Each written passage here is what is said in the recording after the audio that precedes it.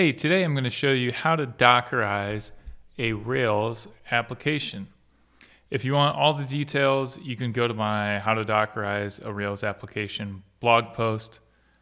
If you Google how to Dockerize a Rails application, it should probably come up. The point of this video is not to go through all the details because I think the blog post is better for that. This is just to show you how it's done so that if you follow my blog post and you get stuck, it doesn't work for some reason, maybe you can watch the video and that will help. So the first thing is the Docker file for the Rails application. So I have my repo here called boats, and I'm just at the root of the project here. I'm in the Docker branch, which is included in this repo if you clone that repo on your machine. So as I said, the first thing is the Docker file, which I already have here. I'm not going to go over this in great detail, but it says use Ruby 2.7.1. We're going to stick our code in this directory called code, which is arbitrary, and it could have been anything. Bundle install, yarn install. Before that, we have to install yarn. And that's pretty much it for the Docker file. There's another file called dockercompose.yml where we include two services, one for the database, which is PostgreSQL, and another service for our Rails application. The details of all this are explained in my blog post, so again, I'm not going to go over all that stuff here in the video because it's probably better for you to read that stuff instead of get it like this. Okay, so there's one last file that needs to be added for the Docker related stuff, which is this init.sql file. So init.sql gets executed the first time the container runs, and what it does is just creates this PostgreSQL user called boats development so that we have a user with which to connect to our database. Okay, in addition to adding those Docker-related files, we do need to modify our Rails database config.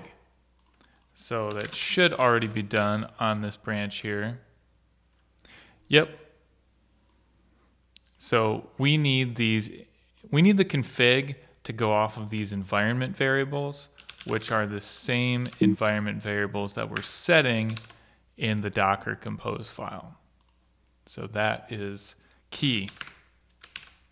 All right, and once we have those things, we can create all of our images by doing docker compose build. That will read our Docker file and our dockercompose.yml and the init.sql and build us some images. That command has finished, which, by the way, took a long time, so be prepared for that. If you see anything that's red, it's not necessarily a problem. Mine has this red output, but that doesn't mean that anything's wrong.